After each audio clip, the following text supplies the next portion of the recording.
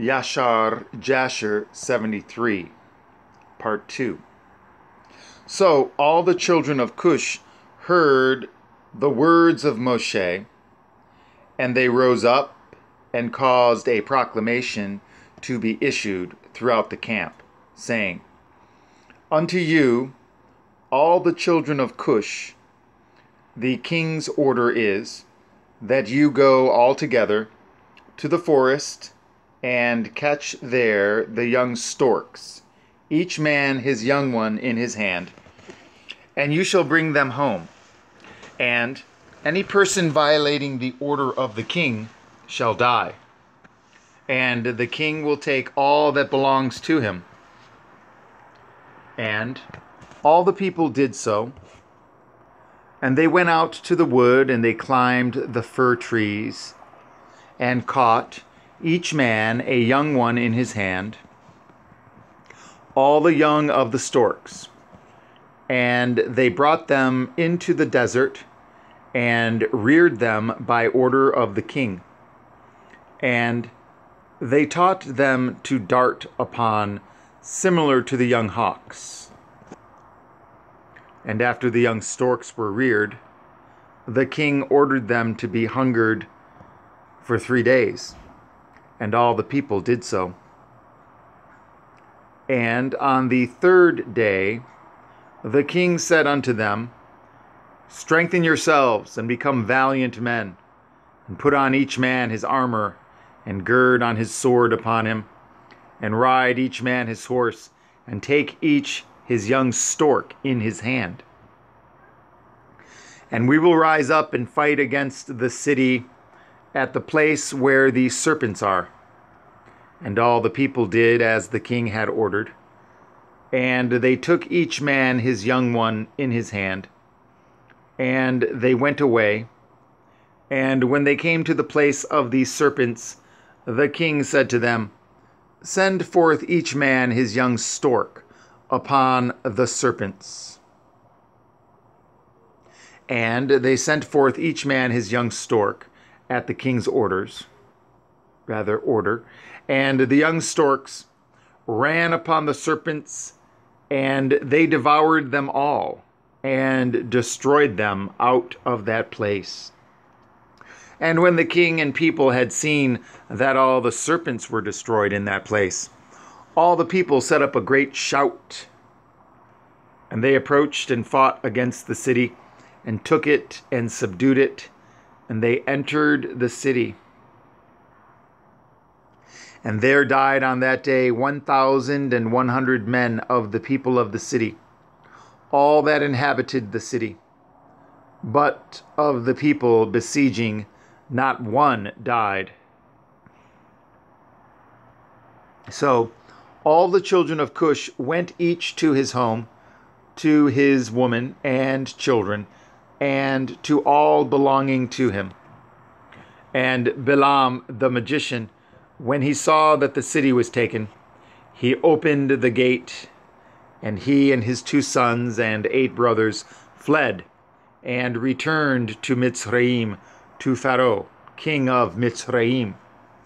They are the sorcerers and magicians who are mentioned in the Sefer of the Torah, standing against Moshe when Yahuwah brought the plagues upon Mitzrayim.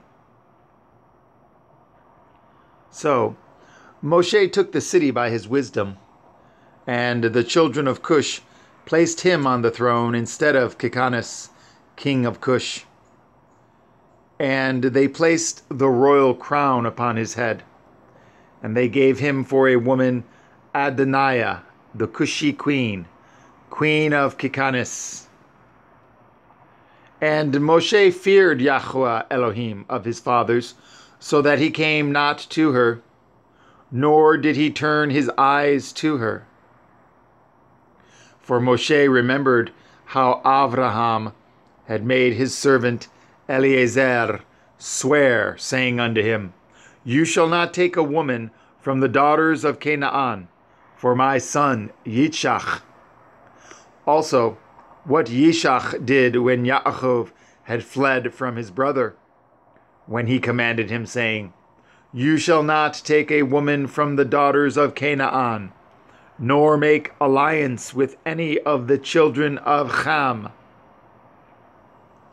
For Yahuwah Eloheinu gave Ham, the son of Noach, and his children and all his seeds, as slaves to the children of Shem, and to the children of Japheth, and unto their seed after them for slaves forever."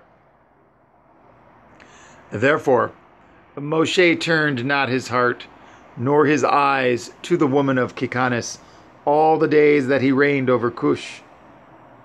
And Moshe feared Yahuwah Elohehu,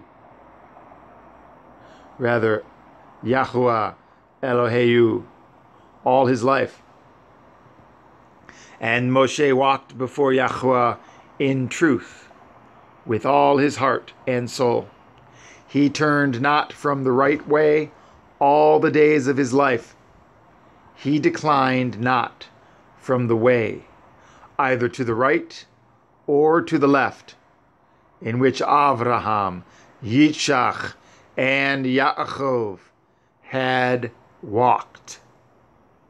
And Moshe strengthened himself in the kingdom of the children of Cush, and he guided the children of Cush with his usual wisdom, and Moshe prospered in his kingdom. And at that time Aram and the children of the east heard that Kikanis, king of Cush, had died. So Aram and the children of the east rebelled against Cush in those days.